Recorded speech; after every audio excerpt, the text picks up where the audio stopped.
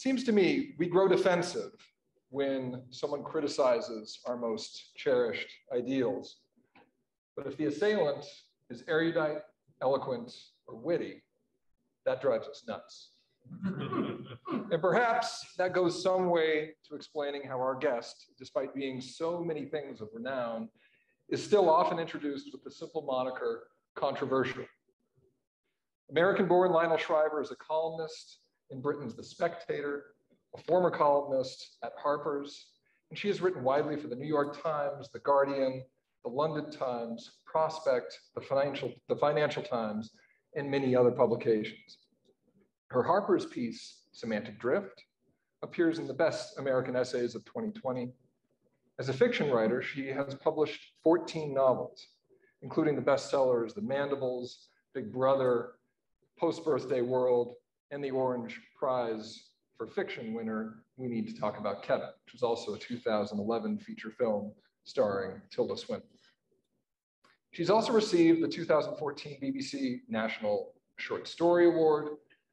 Her most recent novel is Should We Stay or Should We Go, released 2021. But we're here tonight in anticipation of Shriver's first nonfiction book, Abominations, selected essays from a career of courting self-destruction.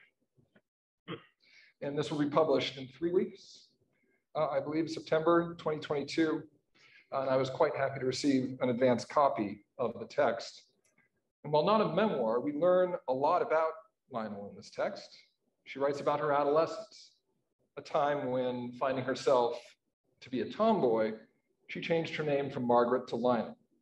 About her family, her love of tennis, her move from the US to the UK, about her early struggles to establish a career as an author.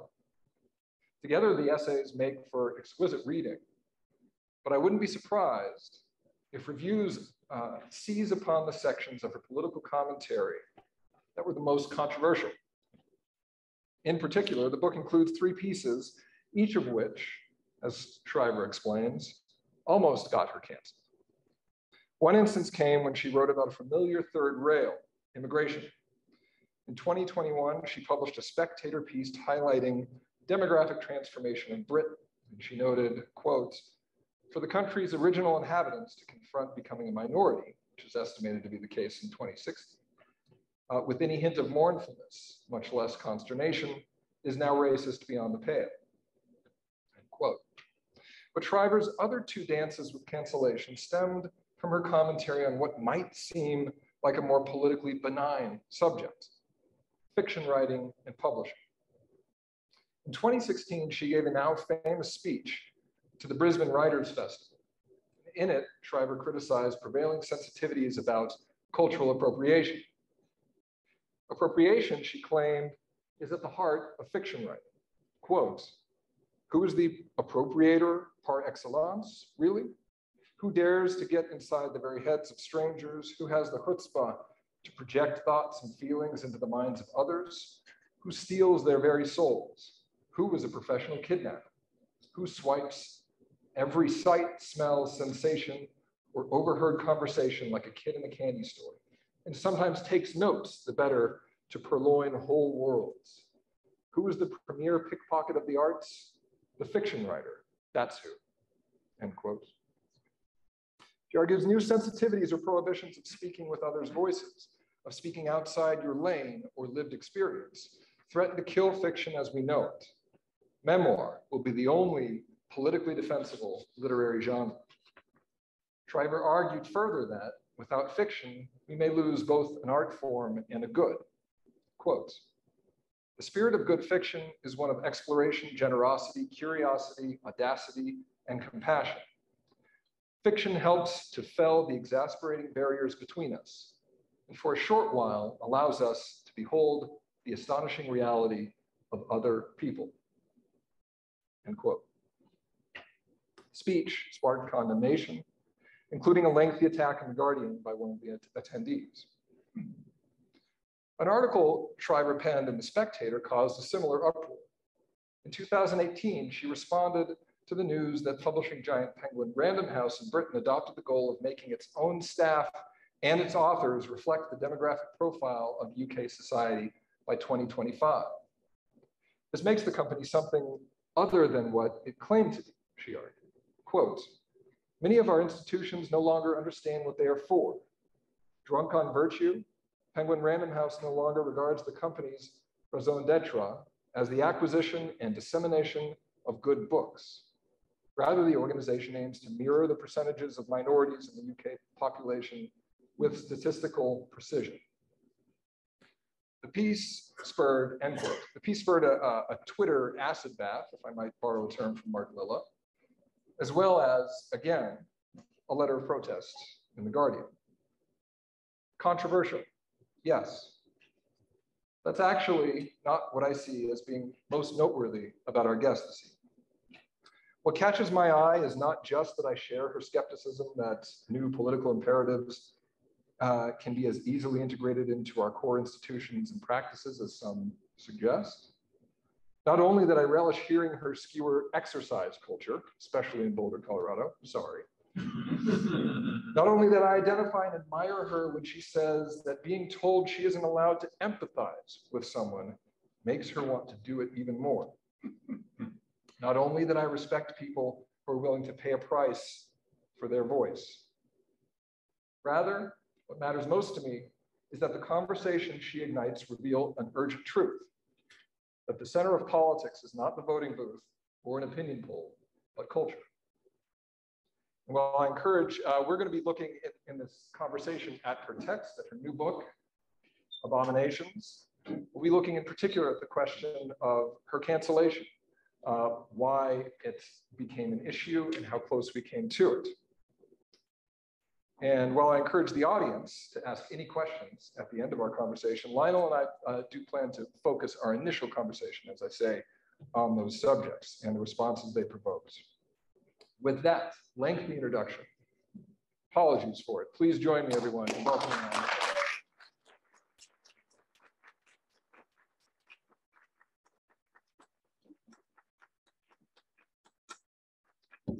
Thank you, Benjamin. Welcome to Now Boulder. I don't have to say anything. It would be, I'm an academic, we're at a university. We do these sorts of things. We have to always initiate any conversation with definitions, right? Cancellation, what would that entail for someone like yourself? My not being here. Okay. Right? We can start with that. I think it's all about denying people access to amplification. So it's very related to media and also employment. You are silenced. I mean, obviously you can shout at the TV screen as usual, but you nobody else is, but your exasperated husband is going to hear you. And you know, I found it very interesting that people on the left became quite adamant that there was no such thing as cancel culture. And they said that a little too vociferously for my taste, in which case, they verified that there certainly is. I think the ugliest side of cancel culture is not the individuals whom we largely know about, who have either been canceled or, there's been an attempt on their careers. The most conspicuous example is J.K. Rowling.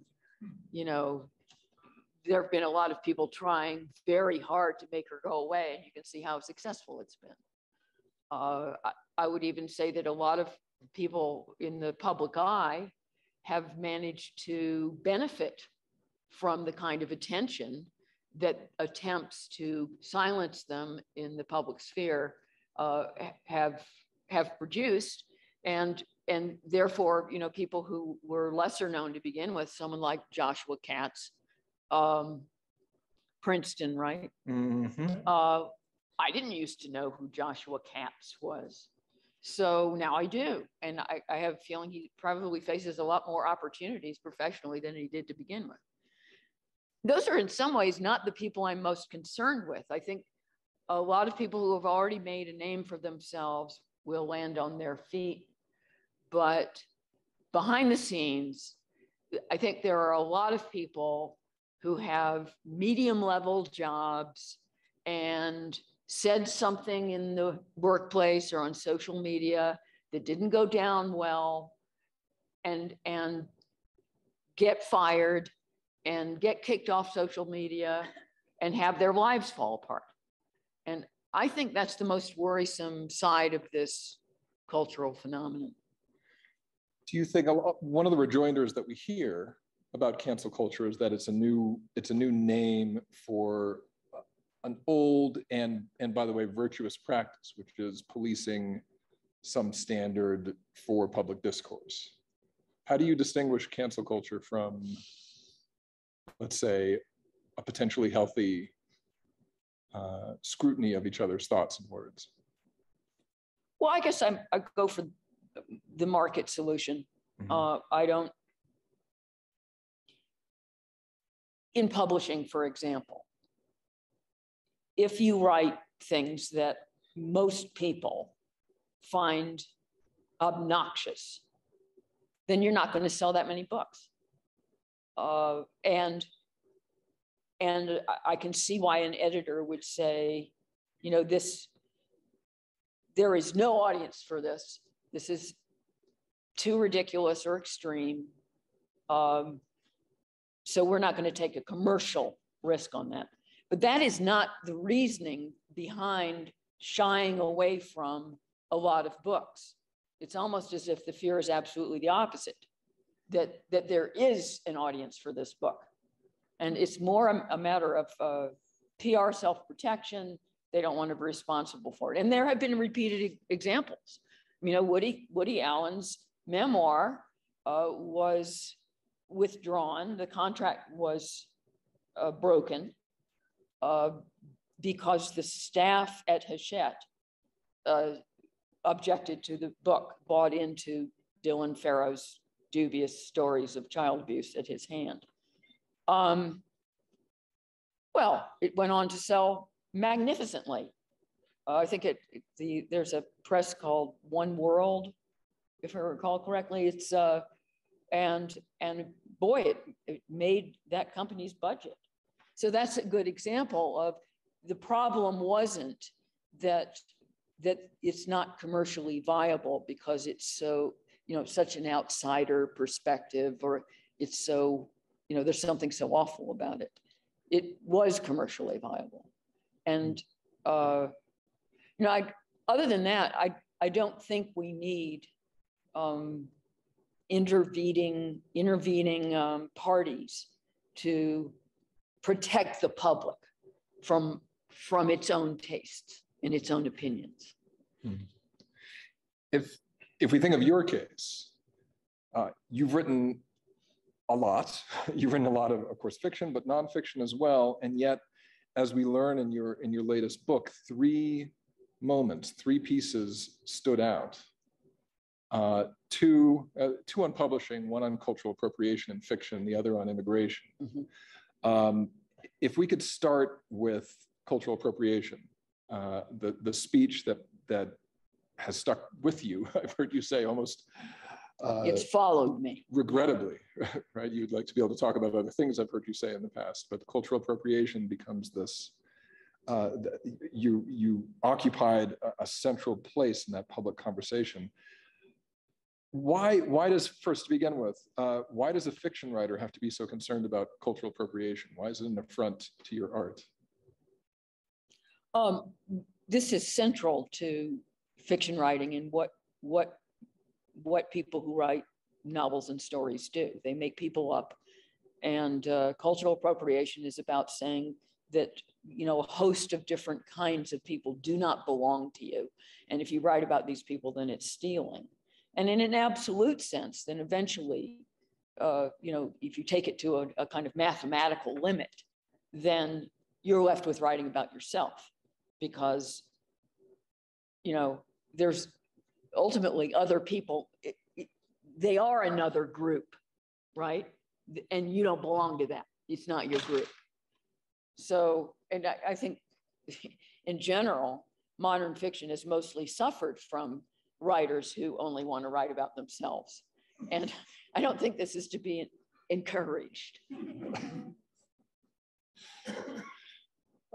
And yet, when we speak about cultural appropriation, you offered a definition in your speech. The one that I grew up with as a scholar of music was that it's specifically someone from a more enfranchised or privileged identity group taking the culture from someone from a less privileged identity group, that it has that power imbalance as part of this.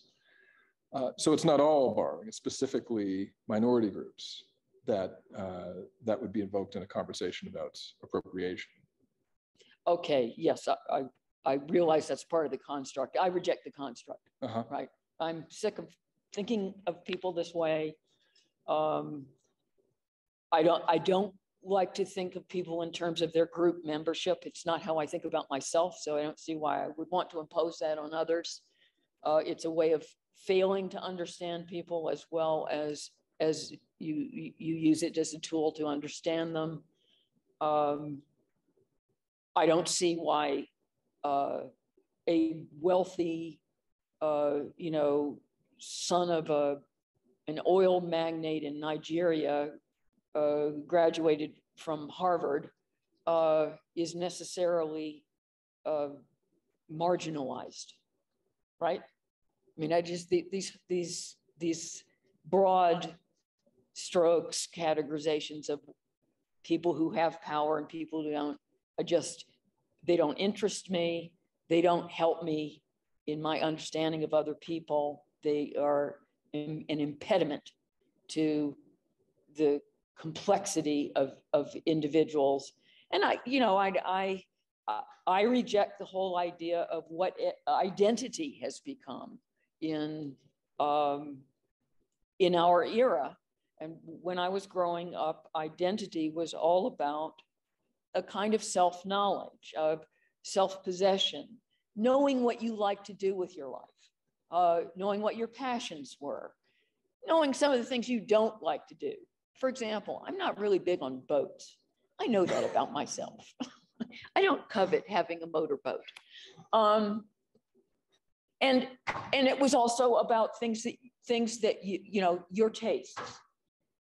You know the authors you like, you know the music that you like to listen to. That was in having an identity. And now it's all about aspects of yourself that you have no control over. And that's a loss to me. And it defies what being a person is to me. It's helpless, it's passive, and of course, in its modern incarnation, it's resentful. So, and we are rewarding people who feel the most aggrieved. And these are not nice emotions. They're emotions I write about all the time because they're intense and they're unpleasant, and I write about unpleasant emotions, but they're not nice to be around. And most of all, they're not even nice to inhabit. The grievance and resentment they're really disagreeable as a sensation. So that's one of the most offbeat aspects of encouraging people to embrace their own victimization is, I don't think it's a formula for any kind of happiness. When I look at the responses to that speech, to me, the most notable one was in The Guardian. And this was Yasmin Abdul Maghaib, I believe, from Australia.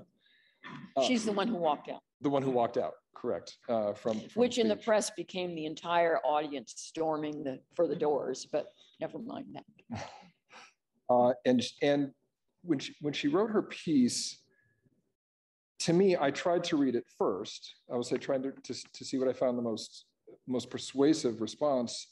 It was that we live in a world today where certain classes, certain groups, certain ethnic groups, ethnicities, genders, so on, are not able to put out into the public conversation a definition of themselves.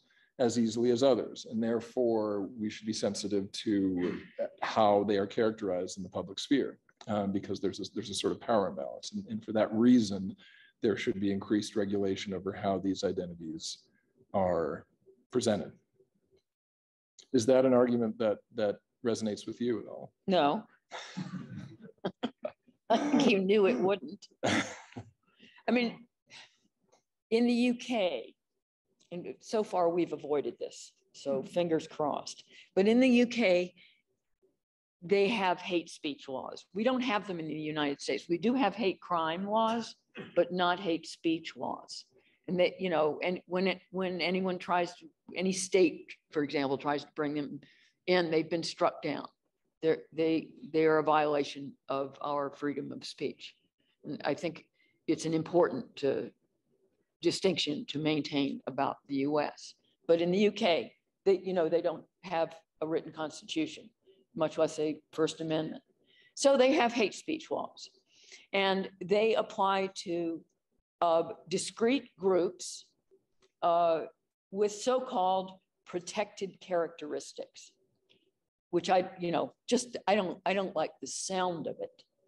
And if you have one of these protected characteristics, then a completely different raft of laws applies to you.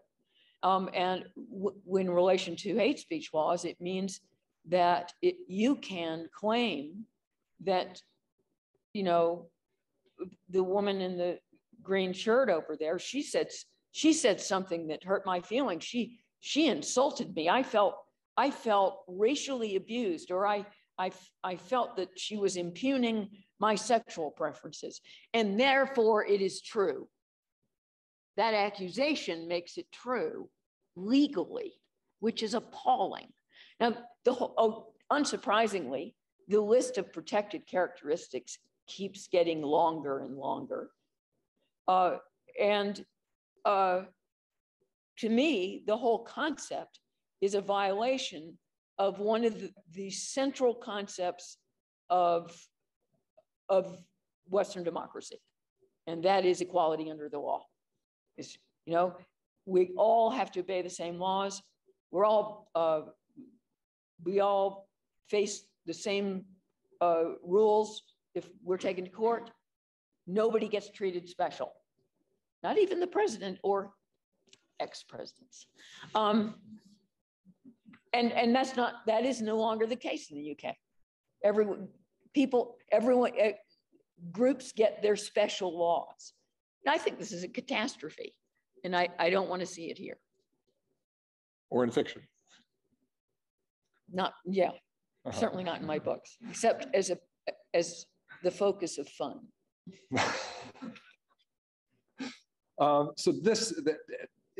To speak about the other two pieces that nearly led to, or at least that led to campaigns against you, formal campaigns against you. One of them was about publishing, too, and quotas, and this new agenda with Penguin Random House. What was the blowback that you experienced for that particular piece like?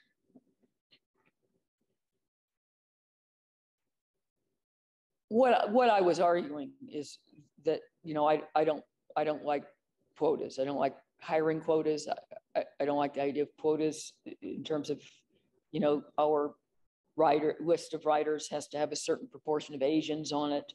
You know, I think that's an obnoxious way to run your company.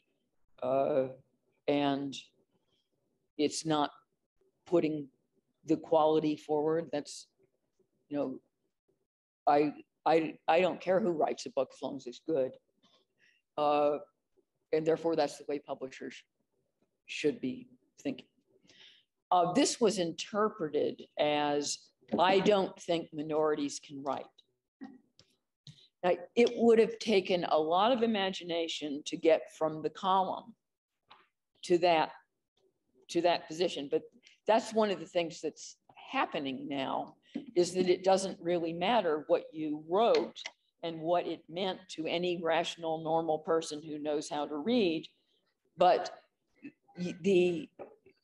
what your opponents want you to have said is imposed on it. And so a lot of the attacks on that was just like shooting right past the point of the column. And so I got an indignant open letter from the members of a group of young minority writers who had, been subject to an outreach program, which I don't have any problem with. And they were offended because, they interpreted what I wrote as claiming that they didn't have any talent. So I wrote them back in the Spectator, and I wished them luck, but I warned them that one of the things that they may have to prepare themselves for, which I regretted, is a future in which the written word no longer works.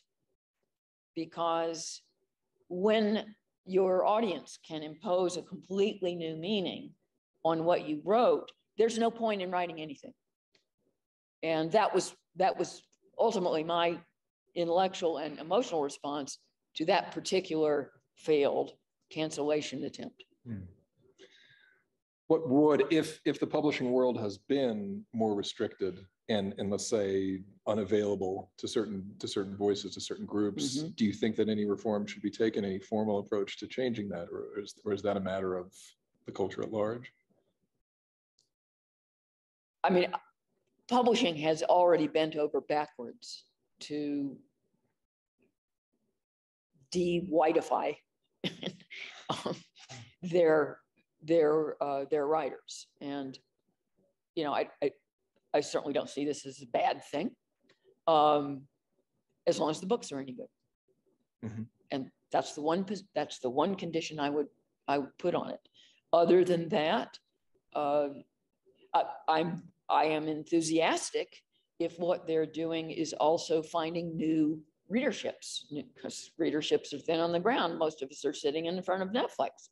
So, if it's a matter of discovering whole new groups of people who didn't realize that they enjoyed reading until they discovered that people who share a lot of their experience of the world are now writing about that experience, and now they're reading all the time. I think that's great. I think that is not happening as much as publishing would wish. And where I get exasperated with all these elaborate and showy efforts to diversify is that it's too much about the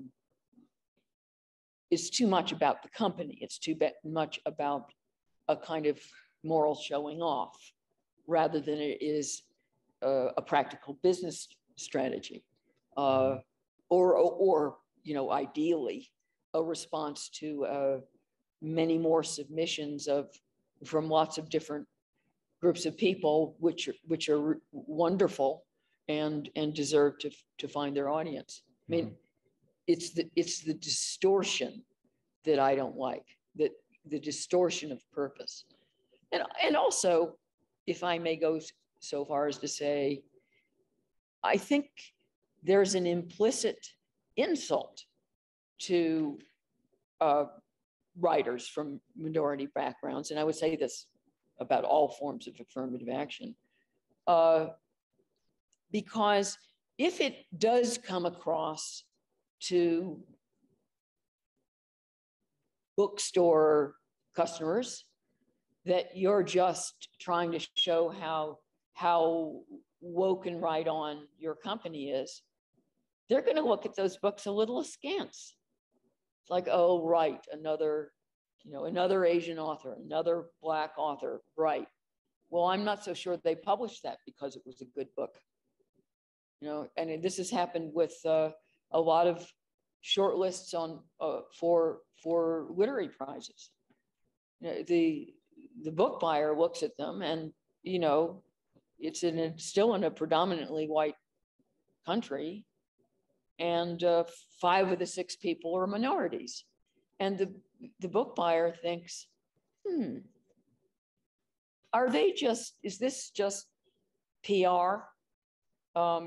Did the judges just want to be thought well of, or are these really great books? So it casts doubt on the talent of the very people they're trying to help. It backfires. And this is, that's what happens with affirmative action. It actually makes members of minorities look as if they need help. And if I belonged to any of those minorities, I would resent them. If we can briefly, before we get more to the reaction to these, talk also about the third article. You wrote a piece in the Spectator as well. This is 2018, about immigration. Right. And the changing demographic profile of the UK. The piece, the concept of your argumentation wasn't that opaque. It wasn't opaque at all. It was to say that, okay, look, the demographics are changing, and you argued that there was no space to express concern, apprehension, yes, let alone consternation was your term. And that piece drove a great deal of backlash, especially on Twitter. And you were you were called, so that you were endorsing the Great Replacement theory, yeah, for example. Yeah. But you chose. Did you respond to this piece in writing? Did you go out and answer your critics? No, I didn't bother. Mm-hmm. I don't think that works. Uh-huh.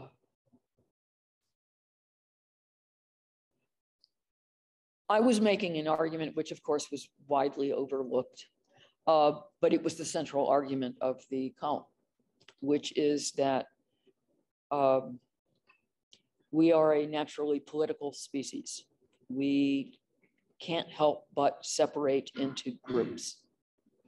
And so it's not common for our species to act as if we're all just one big happy human family. It's a nice liberal idea, but that's not how we function. And the truth is that whenever you have a polity that has a dominant majority, and then suddenly huge numbers of people come in from somewhere else, the dominant majority doesn't like it. That is what people are like. And I said, this does not necessarily have anything to do with race. And I cited multiple examples. The South Africans resent all the immigrants from Zimbabwe. The Kenyans resent all the immigrants from Somalia. The Colombians resent all the immigrants from Venezuela. And the Mexicans, I love this one, this is my favorite. The Mexicans resent all the American retirees who are coming in on the coasts and buying up the property. And, there are a lot of them now.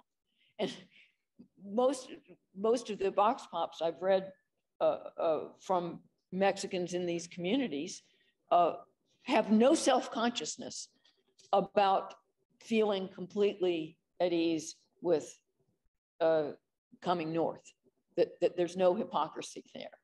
But I'm actually sympathetic.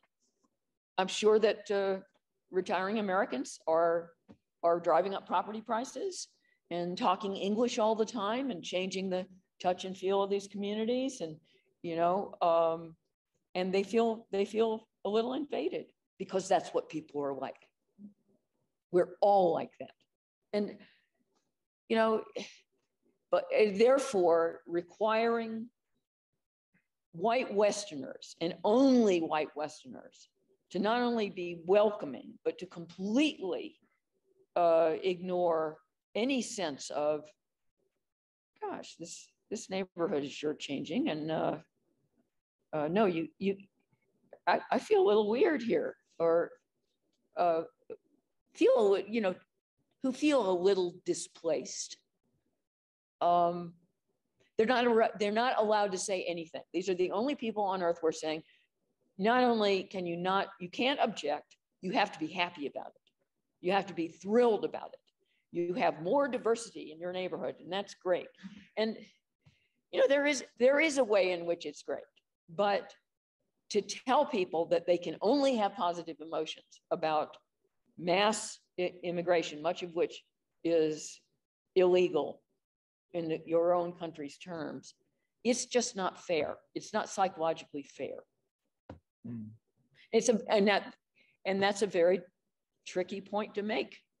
And I wasn't surprised that I got a little stick, but that's because my thesis was true. Because Western majorities are not allowed to say anything negative about immigration. It's just not permitted. And yet all over the world, they've got these same problems and these same frictions, and they're dealing with these same emotions, and quite overtly. I'm reminded when I hear you speaking about that, when Christopher Hitchens, the late Christopher Hitchens, who you celebrate in your book at one moment, or at least as being articulate, having a way with words, which he certainly did. He criticized the Tea Party in the United States for the way that it spoke, or at least implied, race in his mind. But he very subtly afterwards said, but we need to have a conversation about this. And we have to have a conversation about change. It must be done with a great deal of delicacy, but it has to take place. I thought of that when I read your piece. Yeah. So. Well, when you yes. Tell people that they can't feel things, mm-hmm. you get yourself in trouble, because it means that you're telling them that they have to lie to others, perhaps even lie to themselves, and you're making people angry, which and you are laying. It means that someone can come along who finally voices what has not been permitted, and you give those people, sometimes rather unpleasant people, not naming any names, tremendous power. And in that scenario, you would not get to choose again who would come along and pick up those pieces. Yes. Now, you were called quite a bit. You were attacked for a lot on Twitter in particular for this, as for the other pieces. And yet, you still have your job. You are here speaking to us this evening. You have your publisher, Harper Collins. You have your agents. You have your column at the Spectators. You were not, in other words, canceled, even though the campaign came for you. Is this a matter of brave publishers in your case, being willing to have a controversial author? Is this just a matter of the Spectator, let's say, alternately Harper's? I think the fact that I still have a public presence is predominantly not down to me and my incredible bravery or persistence or anything like that. Because as I noted at the very beginning, cancellation is all about the medium, the middleman. It's not about the individual. It's not actually about, being assassinated in any literal sense. It's having your ability to communicate assassinated.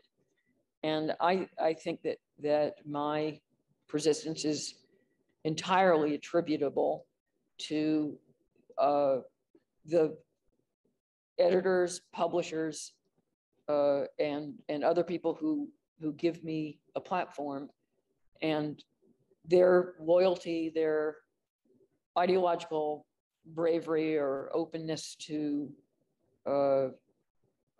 putting out a variety of views. And I think that the fact that we have cancel culture at all is not so much a testimony to how nutty people are and how vicious they are on social media. It is a testimony to weakness and cowardice and willingness to be manipulated at the top. It's people in positions of authority who are acting as if they don't have any authority. They're failing to use their real worldly power in a moral way. And that includes a lot of university administrators, because this whole cancellation business is a huge issue in higher education right now. Across the board, companies, university administrators, publishers, editors of magazines, you know, they have been very disappointing. And if they were just willing to sit there and say, okay, and by the way, this does sometimes happen, you don't like that, you don't have to go to school. You don't have to go to school here. You don't have to work here. You know, you can go somewhere else. You don't have to buy those books if you don't like them. Too bad, we're gonna keep putting them out. You know, Netflix did that quite recently with the Dave Chappelle special, which rubbed a number of people the wrong way, including at the company. And Netflix held their ground. The Chappelle special stayed online. And this is what should happen. The Netflix just did a round of cuts, job cuts. And lo and behold, a lot of the people who lost their jobs were the same people who were complaining. That's exercising your power, your authority. You know, if you don't like it here and you don't like the decisions that we're making here, you don't like what we produced, well, go work somewhere else. Fine. No? So that's holding your ground. And that's the level in which we need to see a little strength, determination, and willingness to take blowback. You know, I think people in positions of authority, it just takes social media too seriously. All this frenzy, these waves of hysteria, you know, you just wipe them out and they go away. It's not hard. I do it all the time. I'm not on social media. I can't tell you how easy it is for me to survive these shit fits because I don't pay any attention to them. Well, that's one technique. It's just is not be on social media. I wonder also the anti-woke movement. Yourself, Douglas Murray, Glenn Lowry was a guest here on campus in the past. Is that part of the reason? Might that have contributed to keeping you afloat throughout these campaigns? Well, I think there is a gathering anti-woke movement, and therefore I have a lot more colleagues than I used to. Natural ideological bedfellows. We were talking earlier, I think there's money in anti-woke. I've made a lot of money opposing the woke movement, just on individual, commissions for this and that article. I think I've made a tidy living off of it. And so have a lot of other people. I would encourage publishers to start recognizing that they could be making money hand over fist on this pushback movement, if only because the truth is the anti-woke people actually represent most of the public, right? I mean, when you put what woke means in clear form, and you take all the jargon out, it's putting forward a variety of premises that most people reject effortlessly. It's not the way most publics see the world. It's an ugly way of looking at people. And, if you're even trying to put over propositions such as there's no such thing as biological sex, I'm sorry, but that just doesn't stand for most people. So that's why there's such a market. It's basically everybody. And then on the other hand, the woke stuff, it's unendurable. it's unreadable and it's tedious. You know, it's preachy, it's self-righteous, it's full of jargon. You know, it's just not entertaining. Whereas when you're in the position of poking at people from the sidelines and pillorying their more ludicrous positions, you can have a lot of fun and you can make a lot of jokes at their expense, and it sells very well. I mean, Douglas Murray is doing great. And Bloomsbury, I don't know quite how it worked out over here, but I know that in the UK, Bloomsbury, who the publisher that he's had for years, they had another staff revolt, and they decided they couldn't afford to do Douglas's The War in the West, which only came out about 6 months ago. And so they passed on it. And it was picked up by another publisher, which has now made a fortune. You know, that was a big mistake. And I really enjoy these little stories. So and I also enjoy having a sense of Confederates. And I feel that the ranks of my Confederates are growing, and that helps. But I'll tell you the other thing that helps. And that is, I'm firmly of the opposition. And I you know, it's not subtle what I think. The people that the woke folks love going for more than anyone are their own, or their very close adjacent allies. The people who want to please the wokesters, who want to be accepted, who are traditionally of the left and may have some tiny little variation with the most extreme version of the hard left, but they're still trying to please. And they're going to get really, really upset if you call them a racist. I'm not even fazed by being called a racist anymore. I never thought I'd say that, but it's flung at so many people so meaninglessly that it has lost its power to sting. But there's still some people out there that when you fling these, you know, you're a white supremacist at them, it really hurts their feelings, and they panic and they're worried about their reputations. Those are the people who are in danger. Those are the people who get canceled. J.K. Rowling is a good example. She's a traditional left wing. You know, she has all the right opinions except on one issue. And it's even one opinion on one issue. But that's enough. And she's a tantalizing target because she's so close to them. People, I guess, we may be also dealing with another kind of universal of human nature. People take the most savor in taking down their immediate neighbors, people closest to them, who where there's a lot of affinity. That's where the biggest disagreements are.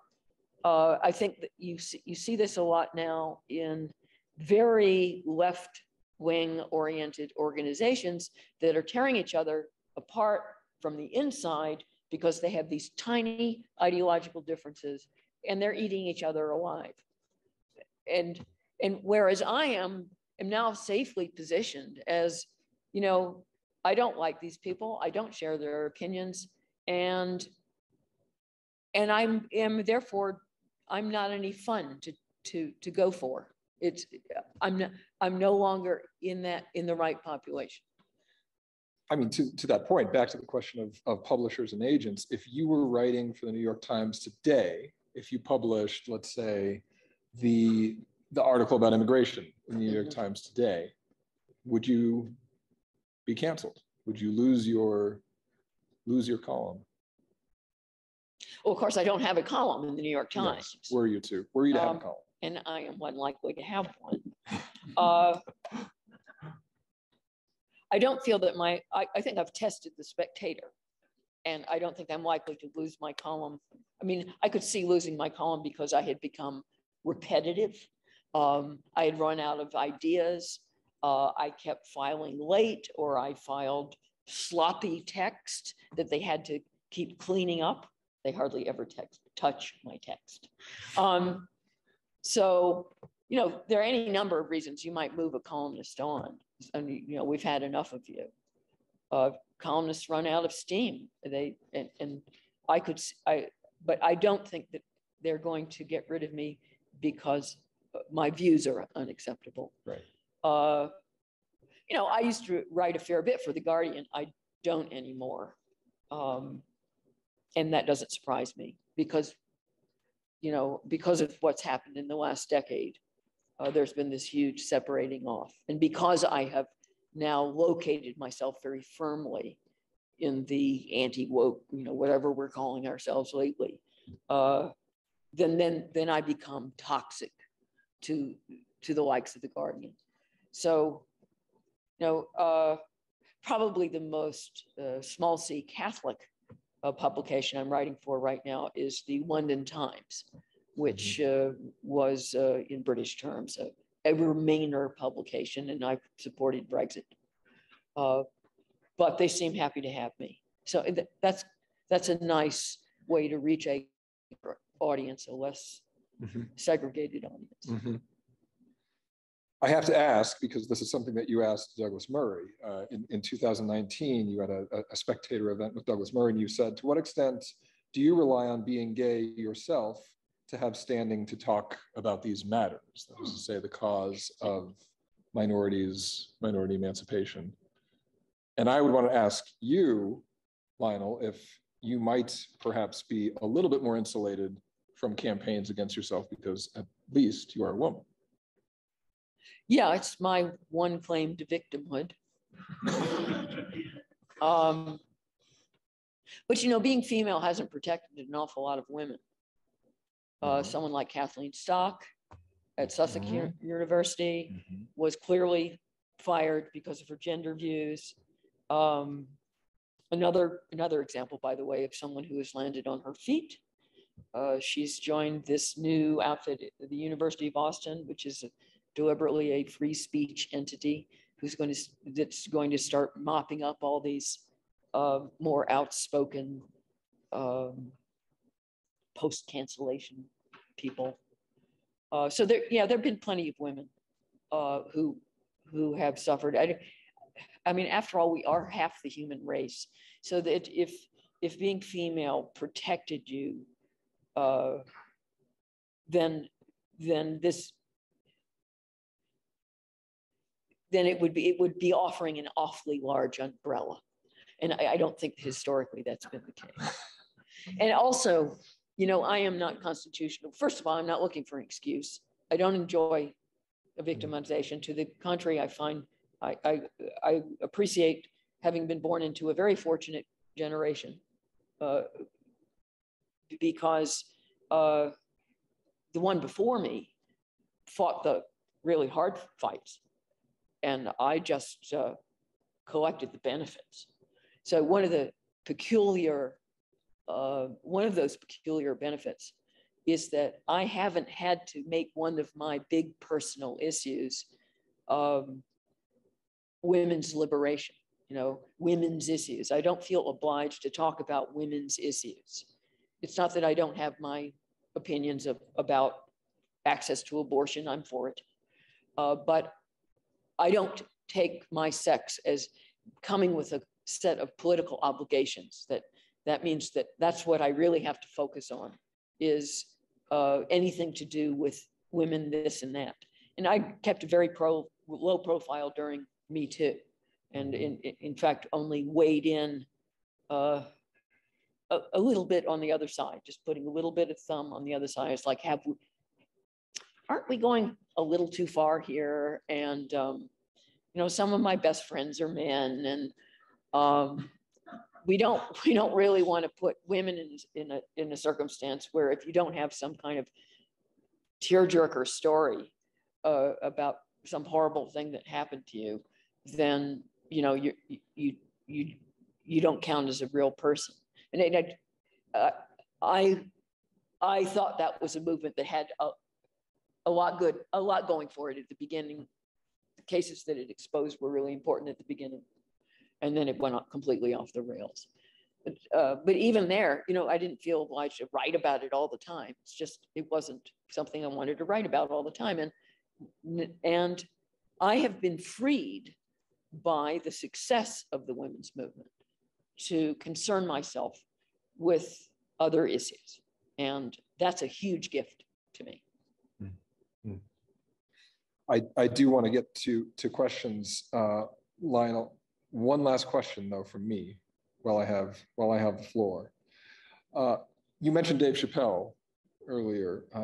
One could say that any attempted cancellation, especially if it fails, as it did in the case of Dave Chappelle and his Comedy Central, that it seems to affirm some new rule, because this whole process, if we want to call it cancellation or a new political climate, the rules for it are something that we're working out as we go along, right? If the failure of canceling Chappelle might be affirming what should we say, the comedian's right to joke about anyone, even if it offends, what might the failure to cancel Lionel Shriver mean about the rules?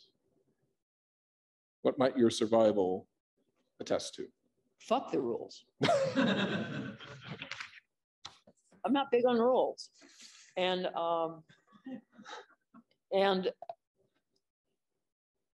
one of the frustrations of this entire period has been the rules.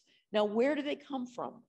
Did you know that there's actually some kind of so-called rule that you cannot use food metaphors in relation to skin color? Food metaphors. So you can't say coffee-colored skin.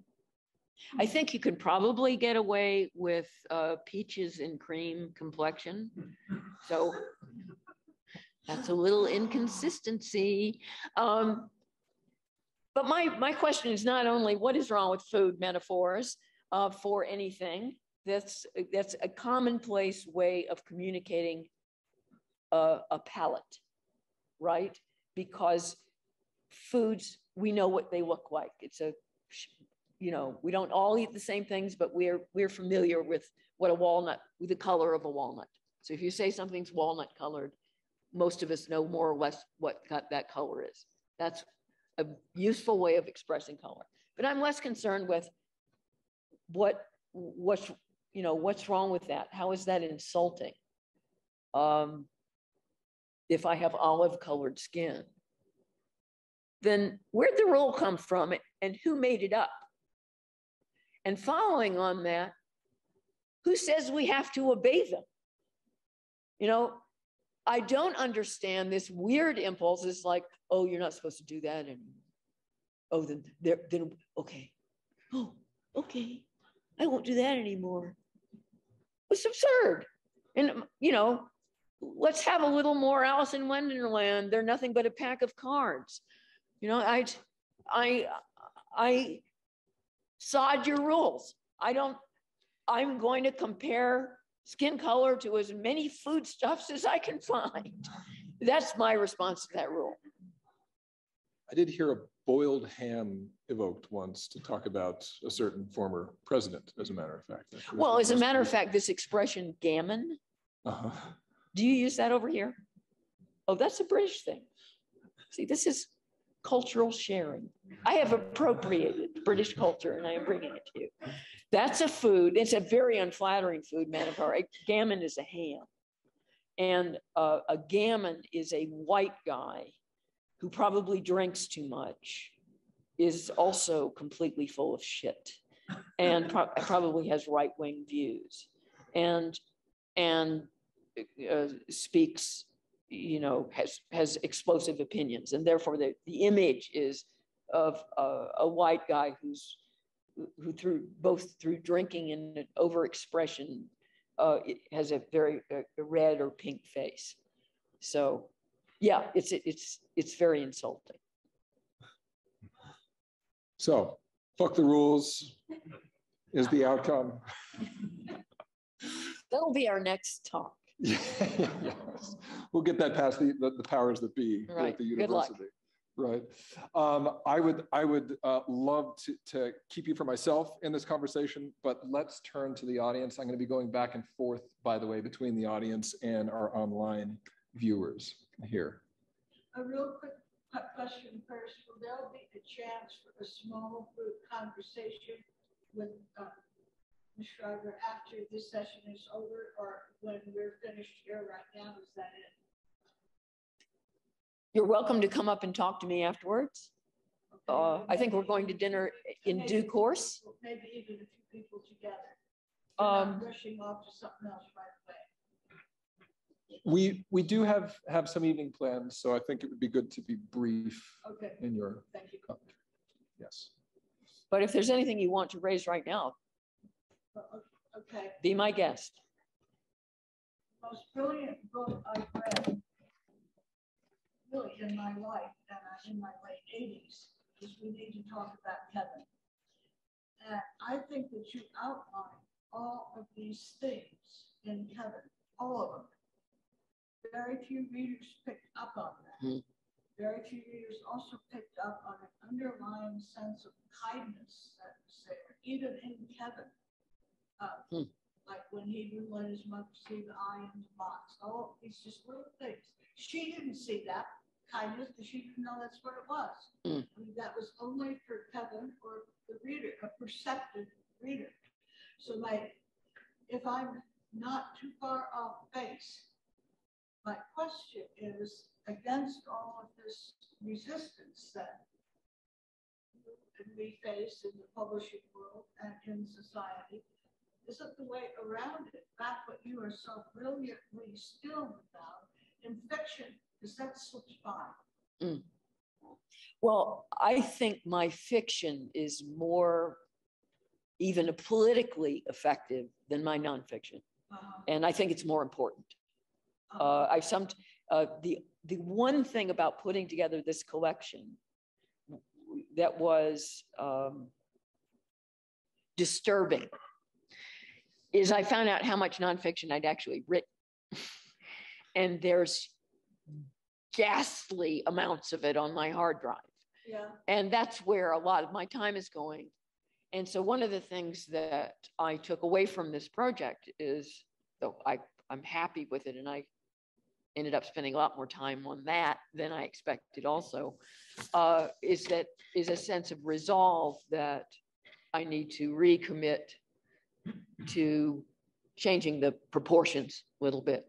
Because I just think that fiction, in its elasticity, in its ability to explore things through the back door, to embrace contradictions, to put completely different opposing views in the same text, it's just a great medium, and it's in an inviting medium.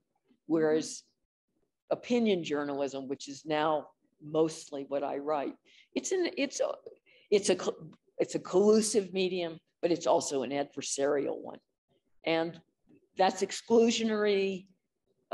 It's for a certain proportion of your, not really your audience. It's hostile, so it's not as warm. So I appreciate what you said about the book. I'm really glad that it means so much to you. We'll take one more in. Oh. Essays and make them a prologue and republish heaven. And keep just doing it over and over. Essay slam.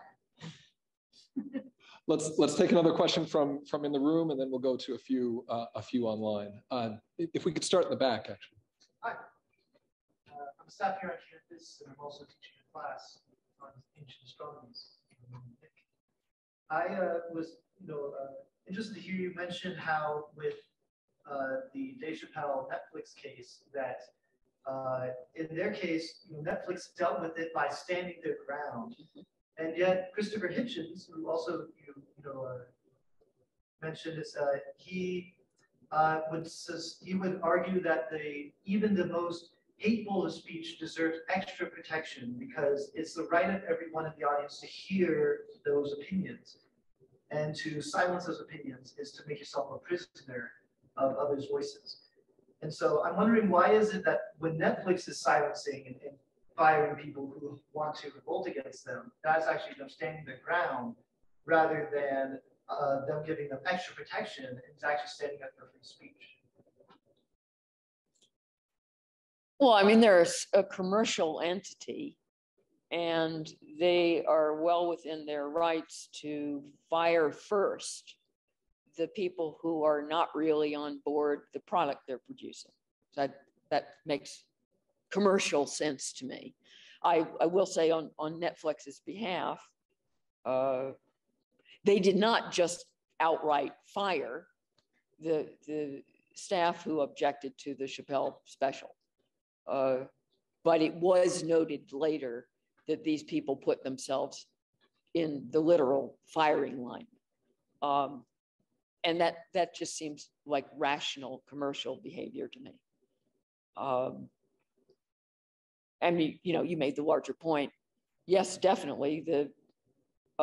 It's the opinions that you disagree with that need to be protected. I mean, the modern version of free speech that you get from the left now is that the only free speech they want to protect is left-wing speech.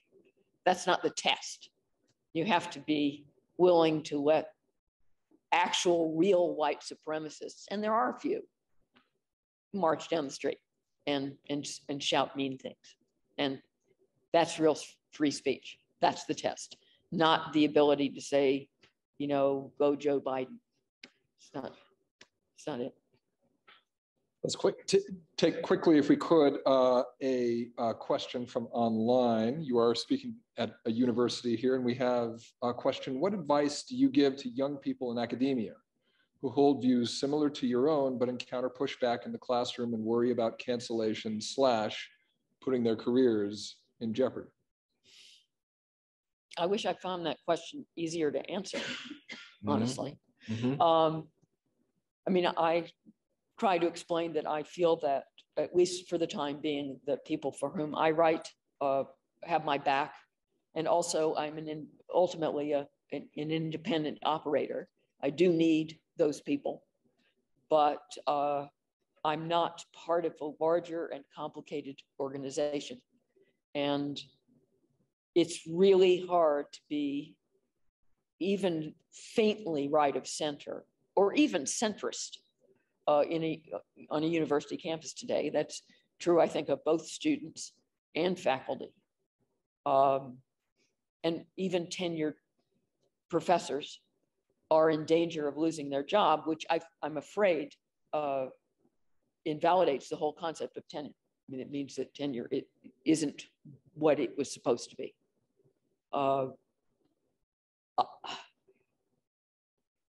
Someone in my position, it's very easy to dish out advice about, well, you should express yourself and you should put yourself out there and encourage other students who might also be sympathetic with your views to be expressive, try to break the rules, right? Mm-hmm. But that's easy for me to say. And I don't blame people with the so-called wrong views who don't want to lose their jobs, who want to get along with their fellow students for keeping their mouths shut. I don't blame them. Mm-hmm. One more question from online, and then we'll go back to the room. About the cancellation that hits closer to home. Following the publication of your 6th book, you had a falling out with your family. How did your perspective about that quarrel change over the course of time? That's an interesting question. The book at issue is called A Perfectly Good Family, which my mother always misremembered as The Perfect Family. It's the only book that has some direct antecedents with my family. It was one of those weird situations where you were damned if you did and damned if you didn't, because everything I changed upset them, and anything I kept the same upset them. And it did cause a big rift, not only with my parents, but also my younger brother. My older brother, who in some ways was portrayed most negatively, loved the book. The rift eventually healed. What's good about that question is, you know, basically, how do I feel about it now? Mm-hmm. There are single lines in the book which my parents misinterpreted that I wished that I would be happy to be given the opportunity to rewrite, because it wouldn't make any difference to the average reader's experience. It wouldn't have changed the quality of the book literarily, and it might even have improved it. There's one in particular that sticks in my mind that apparently my father interpreted one sentence to mean that I did not think that he was a physically attractive man, which, you know, broke my heart, because actually my father was a very attractive man. And I was horrified to think that I thought otherwise. He read the line wrong. I was trying to explain that he was a person who his features hadn't quite settled when he was much younger, and then he became more and more handsome, which I thought was a compliment. But I'd rather it work that way than the other way around, just the way it works for most people. So I changed that. And, you know, if I were to go through it again, I'd probably find 2 or 3 other sentences, and then, you know, the rest I would keep the same. I think all writers struggle with, you know, the original material of their lives and how to be artistically true and even true to their experience, and at the same time not do too much personal damage. It's very tricky. I certainly don't advocate a lot of gratuitous insult and emotional damage. That said, now that both my parents have died last year, I can share with you that the book that I would write nowadays would not be nearly as kind as it was in 1996. So they were lucky.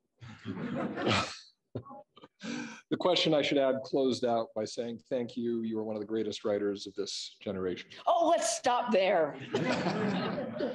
We could turn back to the hall for some more questions here. Yeah. Yes. So I want to ask you about the thing you pointed out at the beginning about how people who often most vociferously participate in cancel culture are also the most eager to deny it. Yes. I think there's a general phenomenon, right? So like often people who are one meeting are pushing for affirmative action, and next meeting are saying, how dare you suggest that we do affirmative action here? Right. Or people saying, you know, I demand you leader do what I say because I'm a marginalized voice. What?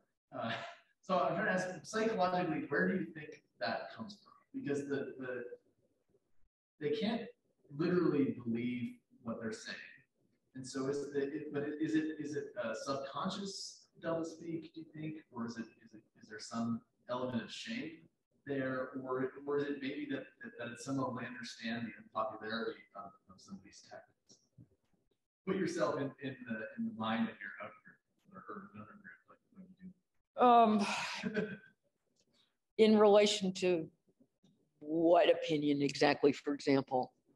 Well, any of these things. A common feature of the political movement that we call woke is this double talk. We're doing this today, but we're denying that this exists the next day. Cancel culture being an example. Yeah. When people participate in that kind of double talk, what do you think is the psychology behind it? Yeah, I'm reluctant to call it shame. I don't think it's overtly shame.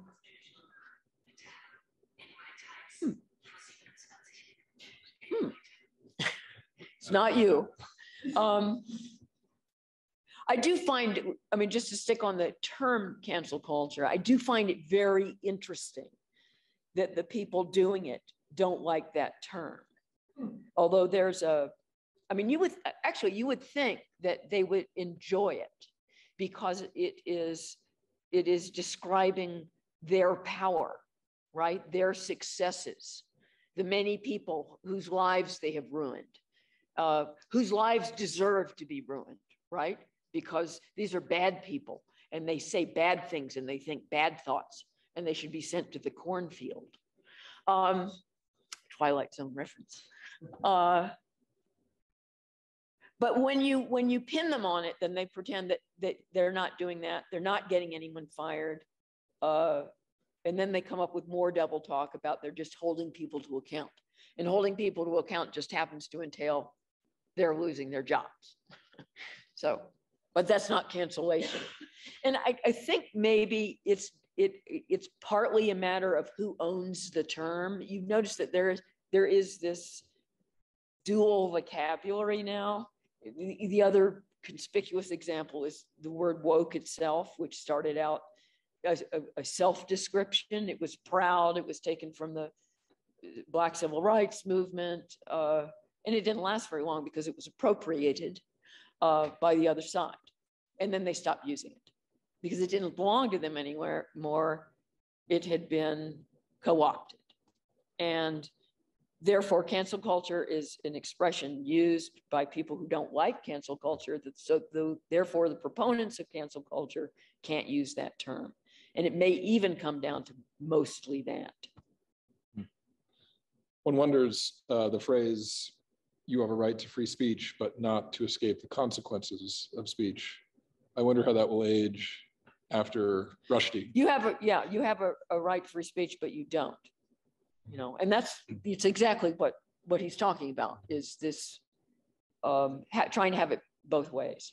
And that's because there is some real discomfort with some of the woke positions, which is, for example, that they don't believe in free speech, but they're uncomfortable in a country like this saying that expressly.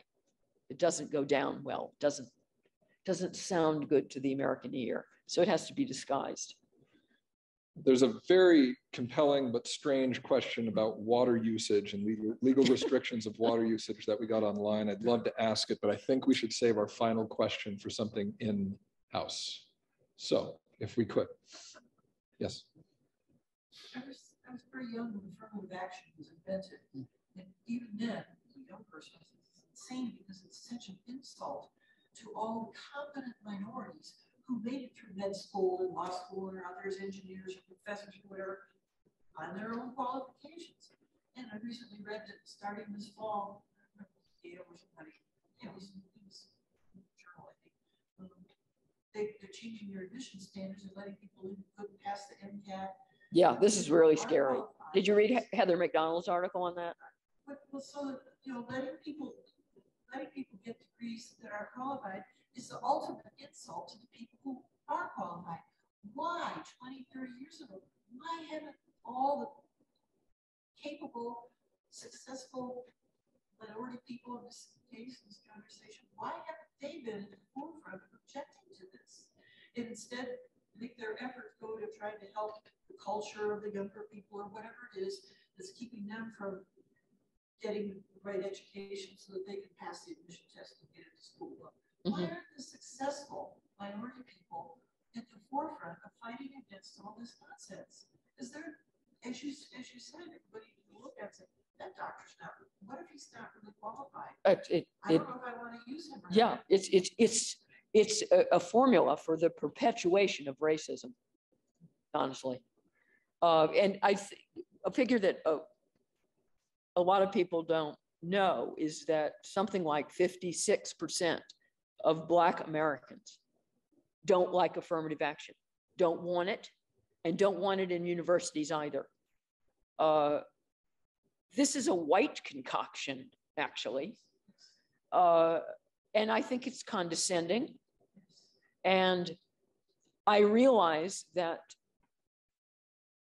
when referenda have passed that make affirmative action illegal, and several states have done that, it's true that minority enrollment in schools like this one goes down, but I would rather see a gradualist approach to the improvement of those statistics than this kind of manhandling, which does tremendous damage to the reputations of professionals who graduate from these schools.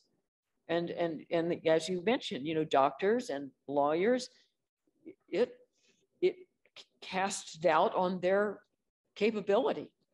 And if I were from a minority, I would find it tremendously obnoxious and patronizing. Why don't they? Why don't they have an organization fighting them? They're the ones that are. Well, of course, that 50%, 56% figure is mostly ordinary people.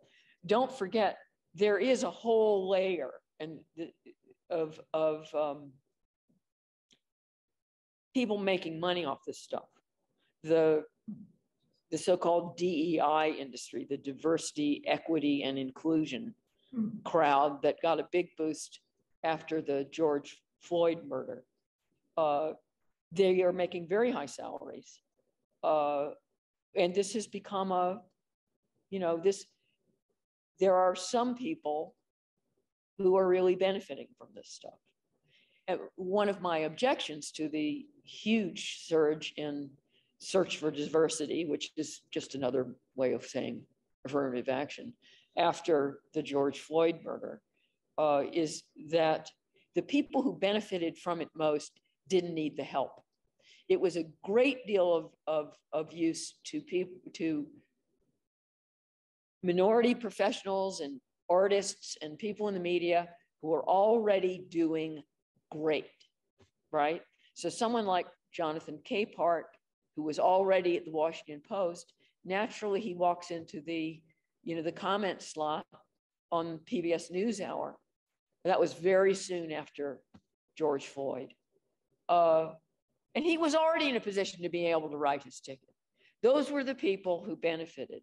And those are a lot of the people who are benefiting from the DEI industry. So, you know, you've got a small layer of people, often, you know, from perfectly prosperous backgrounds, who are benefiting from this system and are hardly going to object to it. But I think it does tremendous social damage. And I think we're from the same rough generation. And I was, you know, affirmative action first came in when I was 16 years old. And I was horrified by it at 16 without having to think very hard. I just thought, well, this is awful. This is racist. This is anti-meritocratic. It's insulting. I sure hope this doesn't happen. You know, I hope this is a flash in the pan. And then, you know, 50 years later, here we are, still doing it. And I've written about this topic in the UK, partly because I think they need to be warned. They have not been using affirmative action. And suddenly it's like they just discovered sliced bread. It's like, oh, great. We can just make everyone hire a bunch of minorities and then everything will be okay and we won't have a systemically racist society anymore. So they think affirmative action, or what they call positive discrimination, is the way to go. And it isn't. And I'm like, no, you don't understand. I'm from a country, we've been doing this for 50 years. It's a disaster. And by the way, once you bring it in, it's almost impossible to get rid of. We are going to have to leave things there, unfortunately, but I want to say thanks to the audience for your questions. Thanks to everyone online as well. And I'm very sorry we couldn't get to all of those questions. And thank you to our guest, Lionel Shriver. Thank you. Thank you.